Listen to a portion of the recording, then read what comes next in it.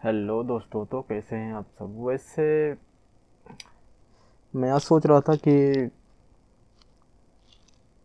आपका बीट तो अच्छा हो गया होगा, ठीक है ना। काफ़ी वैसे वीडियो आ चुके हैं, तो अच्छा सुनना भी आपको ज़रूरी है। और अच्छा नहीं सुनेंगे तो बीट अच्छा सा मतलब साउंड ही नहीं ला पाएंगे अच्छे बीट का।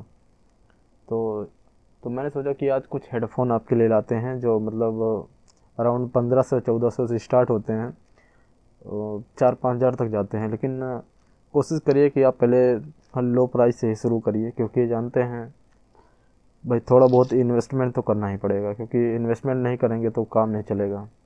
क्योंकि हेडफोन है ऐसा चीज़ कि आप उससे मतलब अपने सैंपल का क्लीन जो मतलब कितना क्लीन चल रहा है आप उसको तभी पहचान पाएंगे जब उसको करीब से सुनेंगे। तो चलिए वीडियो को लेट नहीं करते हैं और वीडियो स्टार्ट करते हैं। तो जो पहला हेडफोन है वो सेनाइजर का है, 206।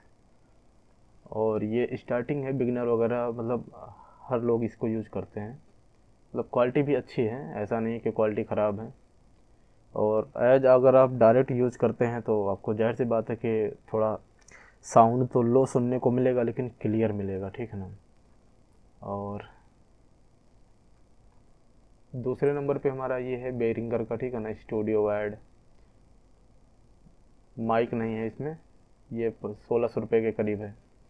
और इसका भी सेम वही फंडा है कि मतलब भाई साउंड कार्ड से और नॉर्मल से तो आपको भी पता है कि इसका क्वालिटी उतना इम्प्रूव तो नहीं होगा, लेकिन हाँ क्लीन तो आपको सुनेगा ना। क्योंकि क्लीन सुनेगा तभी आप अच्छा एक बीट मेकिंग कर पाएंगे। और इसमें 3.5 mm जैक भी है। और मतलब ये इसको साउंड कार्ड में भी लगा सकते हैं। और क्योंकि ओपनर होता है ना, ये नहीं है इसमें, जैसे क्या बोलते हैं इसको, मतलब मल्टी जैक है। आप इसको चाहे तो डायरेक्ट कंप्यूटर या लैपटॉप में यूज कर सकते हैं या साउंड कार्ड में भी यूज कर सकते हैं।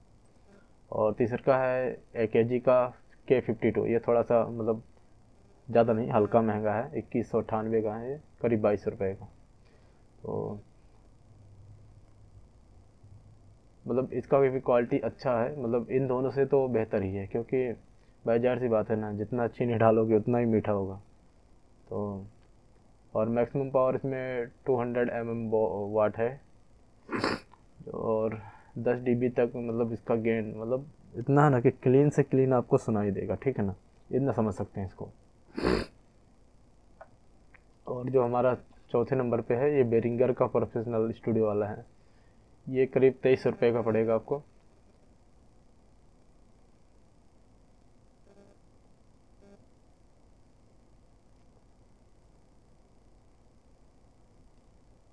और इसका भी क्वालिटी समझ लीजिए कि मतलब इन दोनों से तो बेहतर है, क्लीन मतलब क्लीन साउंड के मामले में। क्योंकि मैं इसको यूज़ करके देख चुका हूँ, यूज भी किया हूँ, तो काफ़ी टाइम तक मतलब साउंड अच्छा क्लीन मतलब एकदम क्लीन ही लगेगा आपको।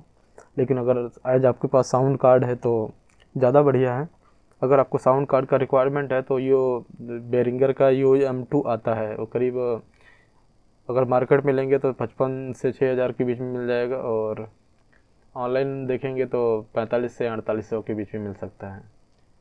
क्योंकि आपको पता है ना, शुरू में तो लगाना ही पड़ेगा, जाहिर सी बात है। और जो चौथे नंबर पे है, जो प्रेजेंट टाइम में यूज कर रहा हूँ, ऑडियो टेक्निका का M20X। मतलब इसका क्वालिटी तो मतलब इन चारों से बेहतर है, ठीक है ना। और और क्या बोले, इसका तारीफ ही करने लायक कुछ नहीं है, ठीक है ना। क्योंकि क्वालिटी इसका इतना अच्छा है।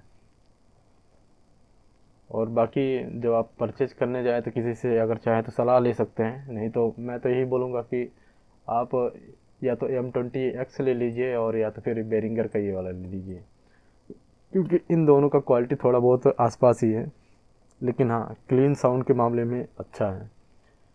तो ओके दोस्तों, आज की दी गई जानकारी संतुष्ट है तो लाइक करें और सब्सक्राइब कर लें। मिलते हैं किसी और वीडियो में, तब तक के लिए नमस्ते।